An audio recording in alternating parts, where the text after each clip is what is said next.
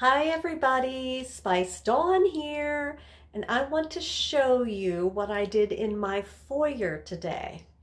I changed from fall to winter, not Christmas, just winter.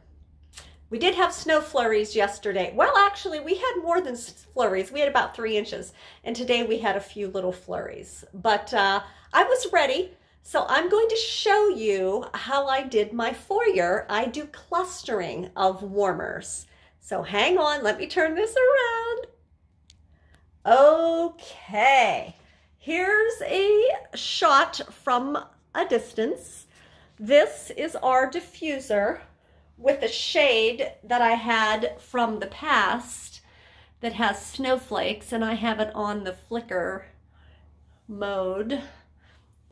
Yumi and the cats.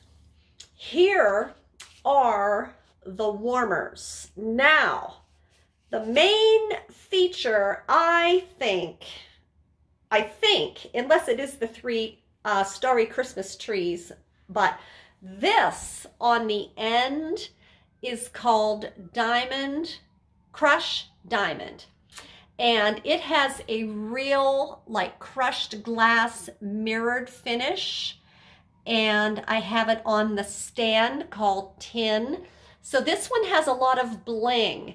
As you look at it, you can see all the crushed glass pieces. Now, you don't want to rub your hand all over this. You might get a little sharp edge, and you don't want that, but it is just gorgeous. I've put some fake greenery and some fake plastic, although they look really cool, pine cones.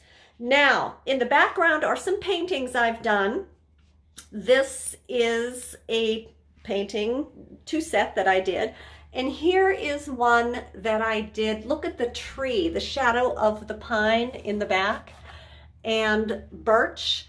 We had river birch, cardinal, and Zen rock all come out, I think, as warmers of the month, I think, at about the same time. And I did that painting for those. But check out these starry Christmas warmers. This is a tin tree with a whole bunch of teeny tiny star cutouts, which throw a beautiful wall pattern on the wall, as well as glimmering off of these other rustic hammered tin looking things that I got from Hobby Lobby. So I have my warmers elevated. The problem is the base of this warmer is pretty dang big, and it will not fit on a warmer stand. So I had to get 3 of our cork trivets that you would set a hot pan on, but they were like perfectly good because we're not messy. And I used them to make a better, wider base for my winter display. But honest to God, you guys, I love this so much that I know I'm going to be coming out in the middle of the night tonight just to take a look at it. Because I do that sometimes. I just sit there and think of what I did that day, and I'm like, oh yeah, I better go check and make sure the trees aren't lonely.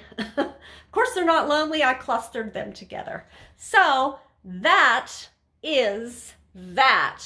But clustering and hiding the cords with greenery, that's a great tip. I do have a Facebook page, Spice Dawn Tips to Share. Here's some cute little salt and pepper shakers that were a gift from a very good friend of mine. I would never use them as salt and pepper because they're just too cute. And I put them in with the greenery since they're little white birds. But how pretty is that? So you can go to my Facebook business page, Spice Dawn Tips to Share. And I have more tips that I put on there. Bye.